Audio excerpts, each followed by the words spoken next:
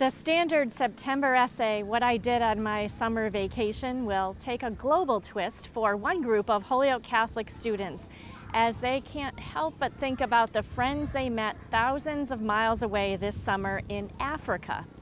As Caroline McGrath reports, the students learned what it meant to become the hands and feet of Christ in an experience of a lifetime. 15-year-old Michael Malika heads to class. He just started his sophomore year at Holyoke Catholic, and he has a busy schedule: honors classes, cross-country, and service work. But as he gets back into the swing of things, he can't help thinking about the kids he met this summer, thousands of miles away. It was a wonderful trip. I mean, the experience was just very spiritual. Michael was one of 5 students from Holyoke Catholic High School who traveled to Tanzania in July for a 3-week mission trip. The students worked with priests at the House of Compassion in Musoma in Eastern Africa. The home is a shelter for 65 people who suffer from physical and/or mental illnesses. Some of the residents are just little kids. The students returned home exhausted and changed.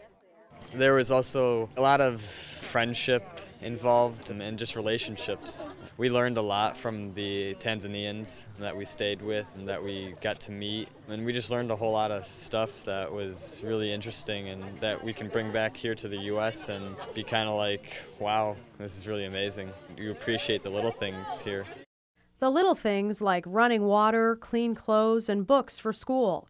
Michael's father, Sal Malika, was one of the chaperones. And as a father, Sal says seeing the young children who had been abandoned was heartbreaking. You must be proud of this kid. Oh yeah, he did wonderful. He made some really good relations with the younger kids. He took a real liking to some of the younger kids. Phil Paul, a religious studies teacher at Holyoke Catholic, organized the trip. We went there to work with a Maryknoll father, Father Michael Bassano, who works at the house and lives at the House of Compassion in Musoma. It's a home for people who have been rejected or abandoned by their families, or in the case of children, many of them have been orphaned by AIDS, both parents having died of AIDS.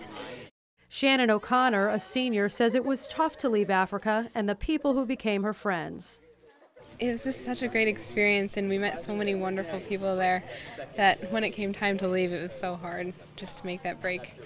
And there's things here that, are nice to come back to, but there's going to be a lot of things that I'm going to miss.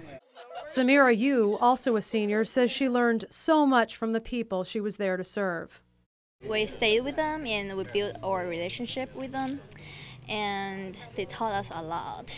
Like, for example, the word pole pole means slow down, slow down. Like, they always talk to me like pole pole, slow down. Just stay in now and focus on present.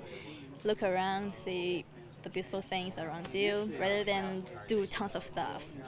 Even though this trip took up 3 weeks of their summer and was full of sacrifice and was exhausting, these students say they really believe that this is where Jesus wanted them to be.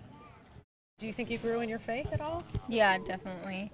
Every morning and night we would reflect. Every day we went to church, so it was definitely an experience I've never done before, but it was worth it. Did you feel good. like Jesus was with you through it? Because it wasn't Yeah. easy, right? You could definitely feel Jesus' presence there much more. We took so much time to slow down, and when you really take the time with reflections and just seeing it in the people, you start to really take the time to look and find Jesus and God around you. Sophomore Rachel Kozakowski hopes others will consider going next year. The people there are just so peaceful, and you can just see God in everyone. And they're just they have a really strong faith, and then during church just everyone is playing the drums and singing along, and even if a lot of people keep to themselves, when they're in church they sing along and they shake hands with everyone, and it's just amazing. On the trip, Michael says he saw Christ in perfect strangers that he now calls friends. And even though they were a world away, he says he really felt God's hand on them. There's one day where we actually wanted to go to a cathedral, and we had no clue, obviously, where to go. And they have these little vehicles, they're minivans, and they're called dala-dalas. And we got on one, and we actually met a guy that spoke pretty good English. He was going to the cathedral, and we were just like, wow, that's just God just guiding us. He's there for us. As they served and answered Christ's call to be his disciples in a place far from home. Reporting for Reel to Reel, I'm Carolee McGrath.